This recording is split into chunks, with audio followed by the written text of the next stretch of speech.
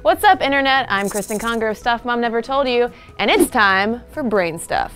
Have you ever been up alone late at night, scarfing down some buffalo wings dipped in kimchi and vindaloo, but you fall asleep on the couch and start having these terrible nightmares? Like my recurrent nightmare, for instance, is when I have to run away from something or towards something, and it feels like I'm moving through slow motion goo.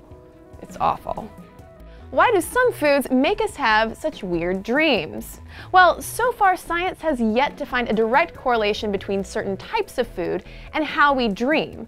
But an excessive amount of rich nocturnal eating can interrupt your sleep in a variety of ways. For instance, late-night snacks both increase your body's metabolism and temperatures, which makes you hot and sweaty, especially if you have a high-carbohydrate meal. Ditto if you have a bunch of donuts or candy bars before you pass out.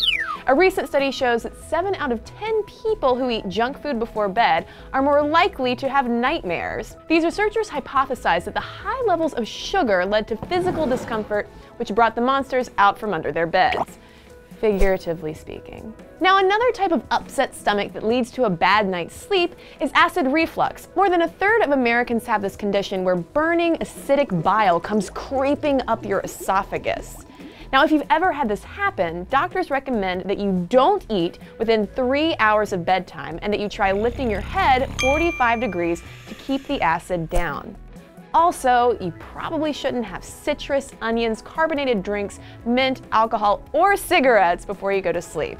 I know, boring, right? There's an interesting food connection between general anxieties and why we sleep poorly. When our bodies are stressed, they flush out the mineral magnesium, which increases our mental burden, so we sleep poorly. You can head this off if you eat healthy prior to and during stressful periods. You'll retain some of that magnesium, helping you maintain a normal sleeping pattern. And then there's our old friend insomnia, which can be caused by a variety of food and drinks. For instance, how about meat and other high-protein foods? Well, it turns out that protein supplies your brain with the amino acid tyrosine, which makes you more alert. And food high in protein is also usually high in fat, which digests slowly, causing a rumble in the Bronx. If by the Bronx, you mean your belly. That's what I call it, the Bronx. Plus, you remember how carbohydrates bring on the night sweats? Well, they also speed up tryptophan, another amino acid in your brain that actually helps you sleep. So if you don't eat enough carbs before bed, then it's harder to get to sleep. So my recommendation, a small carbohydrate snack in the evening will promote calmness and help you catch some Z's.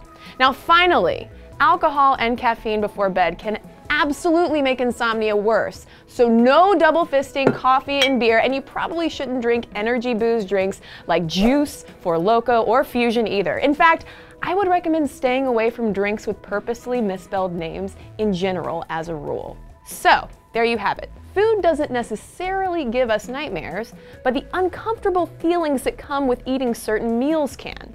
So what kind of food makes you sleep badly? Habanero chili, maybe some shrimp creole or gobi Manchurian? Tell me about it in our YouTube comments or drop us a note on Facebook or Twitter. And if you haven't already, I highly recommend subscribing to our channel, and I guarantee you will sleep better at night if you do.